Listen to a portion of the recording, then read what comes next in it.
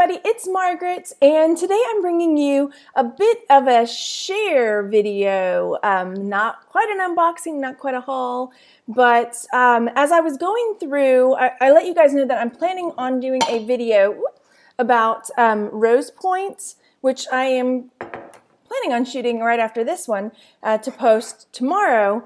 But as I was going through looking for more pieces of rose point, I was just pulling out really cool stuff from the boxes, and I thought that I would do a bit of show and tell of what I've got and what I'm planning on making videos on next. So I guess I'll jump right into it. As I've let you know, I've been going through lots of my grandmother's boxes, trying to get those sorted out this year. And she was a china painter and a collector, and my great-grandmother was also a china painter. And I wanted to share a couple of pieces that are my grandmother's, which will kind of give you an idea of why it's so hard for me to go through her things and even think about getting rid of some of them, because literally I have box upon box upon box upon box of her and my great-grandmother's work that is just amazing. So I pulled two pieces and I shared them on my Facebook page this morning too, Texas Gal Treasures. So this is a bowl that my mom has already claimed, but this is a bowl that she painted. It's a big, I don't know, like a potpourri type bowl, but it's just beautiful. I mean, she loved getting really detailed work in there. She loved lots of, gold. So that's one. And then this one, let me grab it. I'm trying to be careful. This is not quite her normal style. She liked painting a lot of like flowers and bugs and things, but this is a box, like a jewelry box that I'm going to keep. But I just thought it was so pretty, little scene. And then the sides have this kind of cobbled look to it with little insets of pictures. So I just thought that was really, really pretty. And so I may be showing you more of her things and my great-grandmother's things as we go along in some of the other videos because they're just so gorgeous, and I just don't know what I'm going to do. I just don't know.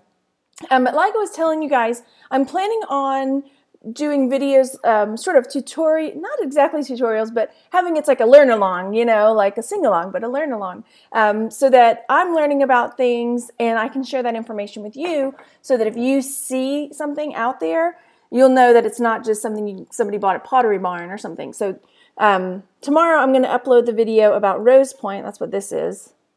You can kind of see it. So I have two pieces. I dug and dug, and my mom told me, Margaret, there's tons of rose point. She's got tons of it. But for the moment, I could only find two pieces of it. So we'll go with that for now. We just will. But anyway, like I was saying, as I was digging, I just kept finding one cool thing after another. And so I thought, since I'm trying not to buy quite as much because I have so much to go through, I would start showing you some of the things that I am pulling out. So it's kind of like a haul, but not a haul. It sounds weird to call it a haul. So one of the things that I pulled out was a set of these fairy plates, and these are done by Heinrich, Germany. And like I said, I don't know very much about them yet because I haven't done research, but there's a whole set of them with these little fairies.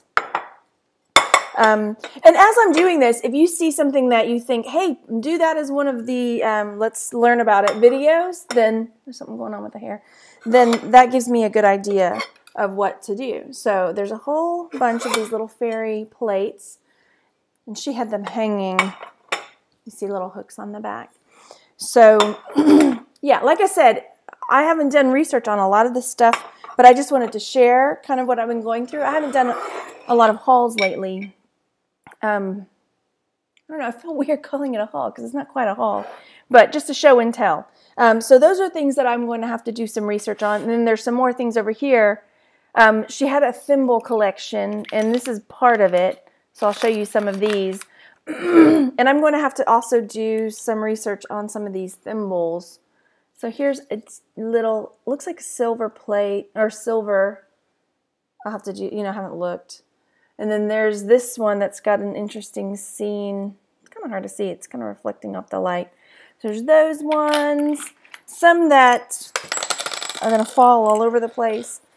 You know, I mean, for all I know, they just had sentimental value to her.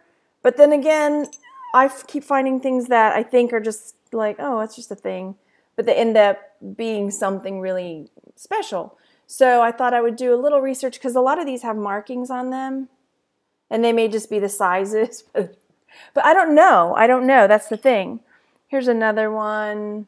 And they may just, you know, have been sentimental. Maybe, you know, one of her little girlfriends growing up gave her the thimble, or, and then there's some that have pictures on them, like souvenir type.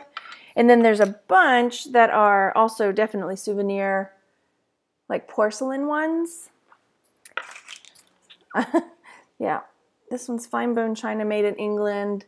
It's got flowers on it. Here's another with flowers.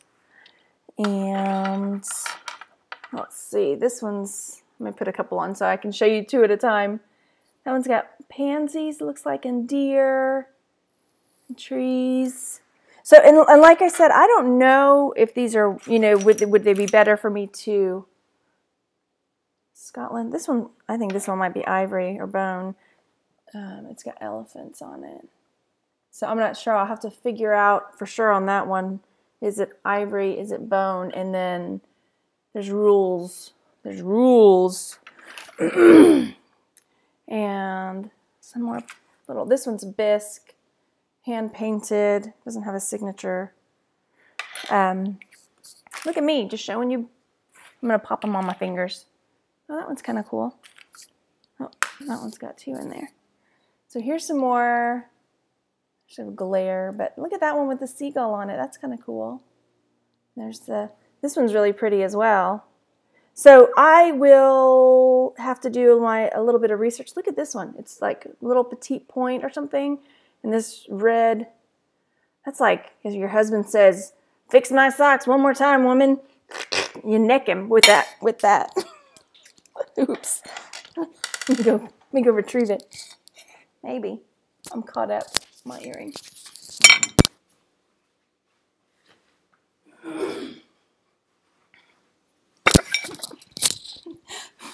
Whoops.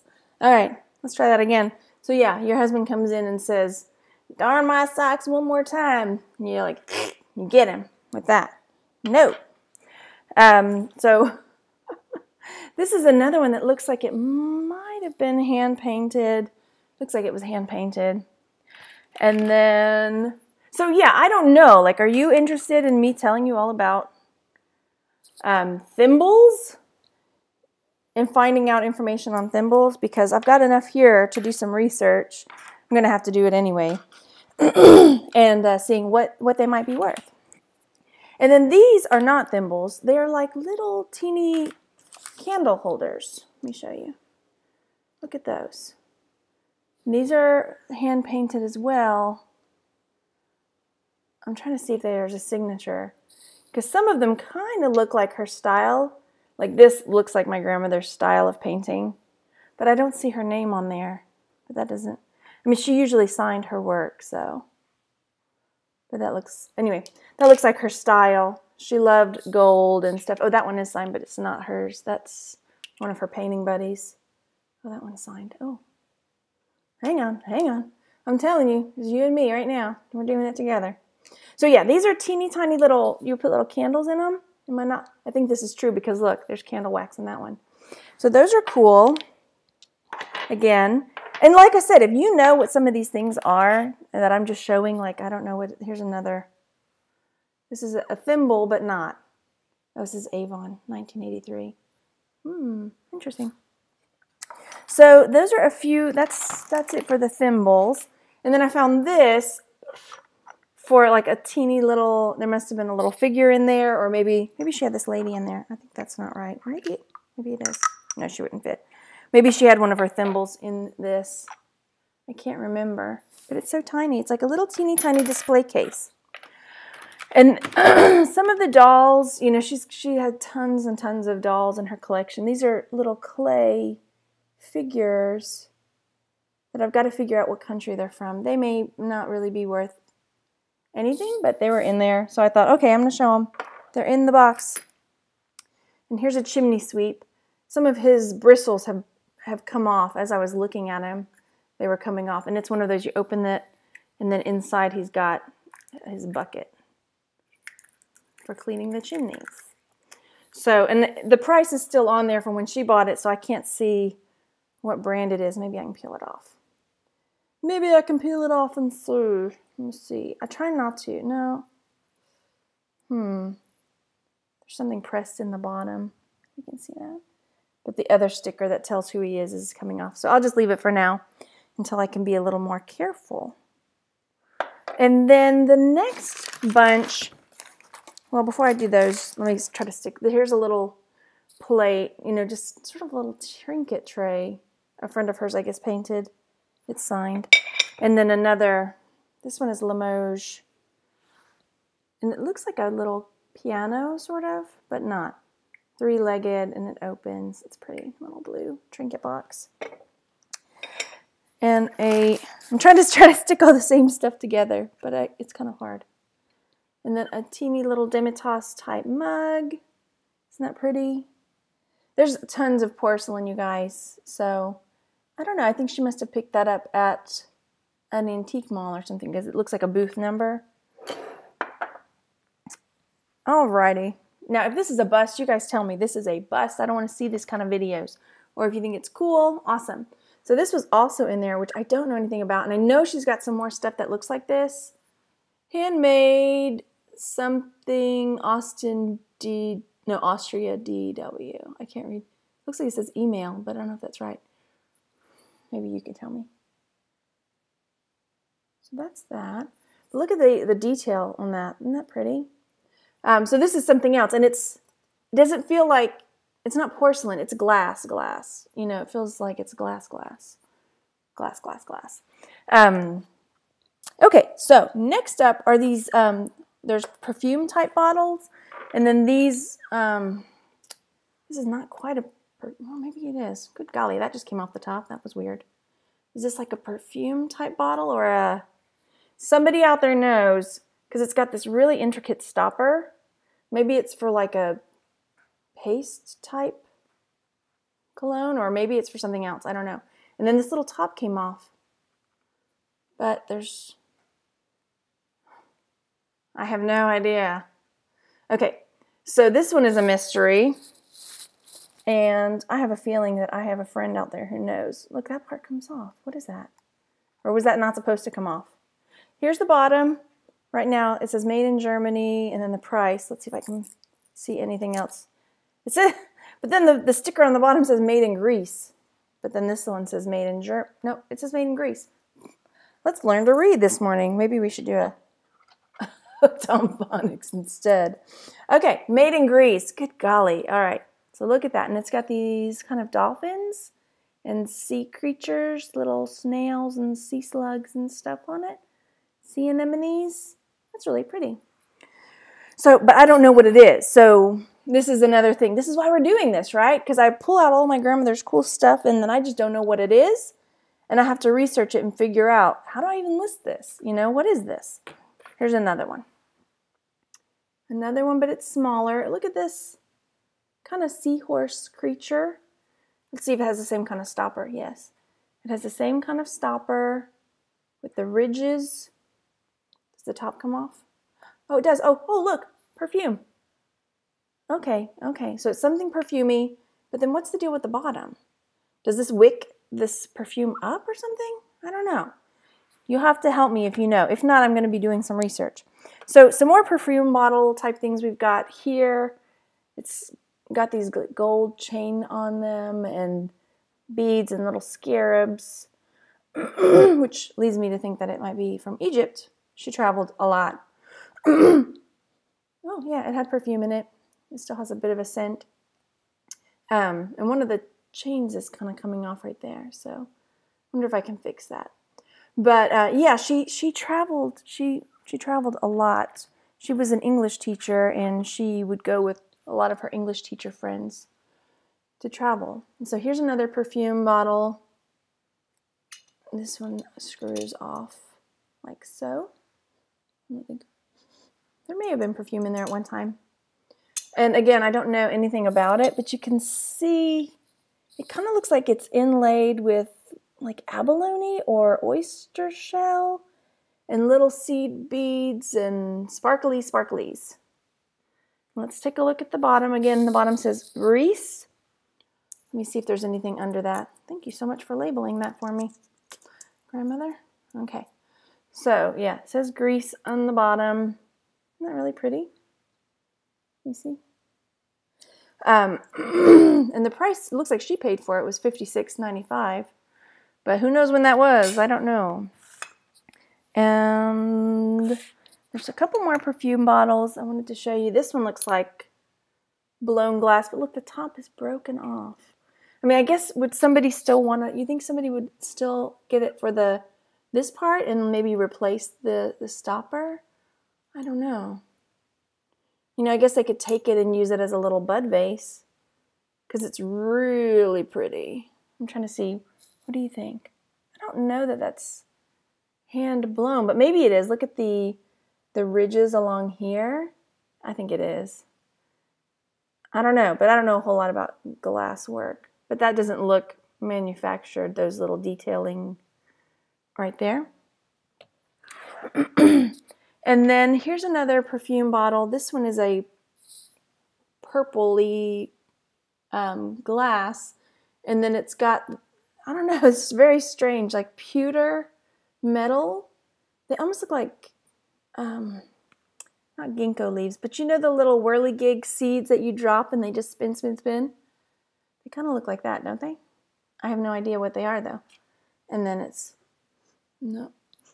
She might add perfume in there. It smells kind of nice. Okay, so that's another one. And here's another one. This one says made in Taiwan.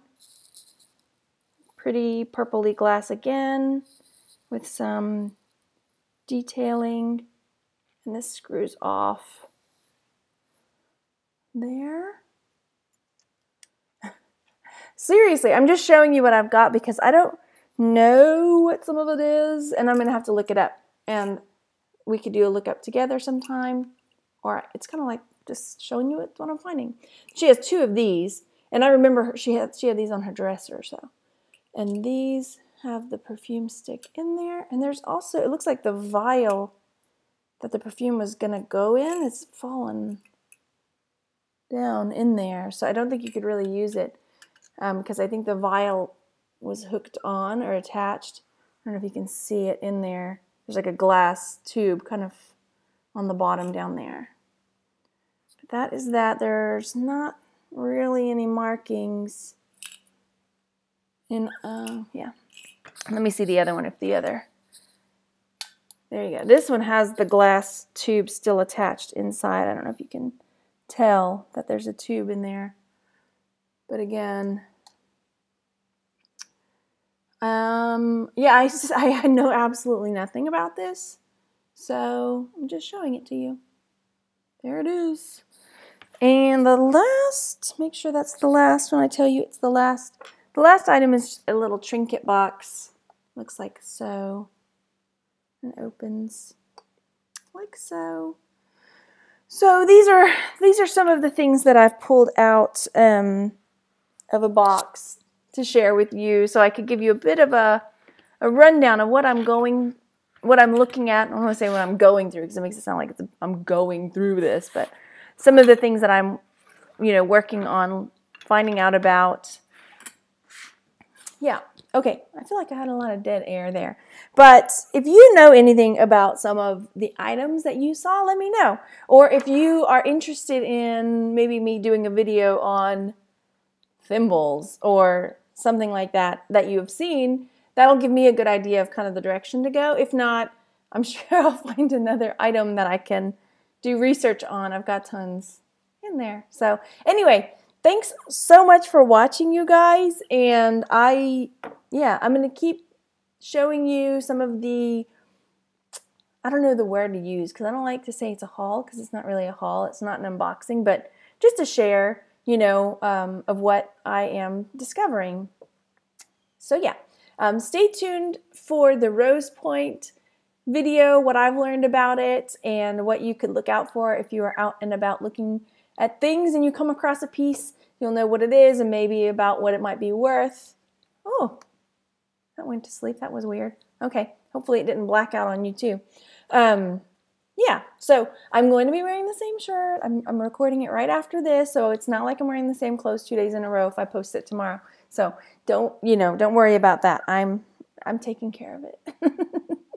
Okay, you guys, make sure you like the video and subscribe. Find me over on Facebook at Texas Gal Treasures. And if you're a pet lover, this is a little bit off the topic, but if you follow me on Facebook at Texas Gal Treasures, sometimes I'll post like cute cat videos and things like that. And I went ahead and just created another Facebook page for it. I mean, I'll probably still keep sharing it on Texas Gal Treasures because I like to make people smile. And if it makes me smile, and I'm hoping it makes you smile.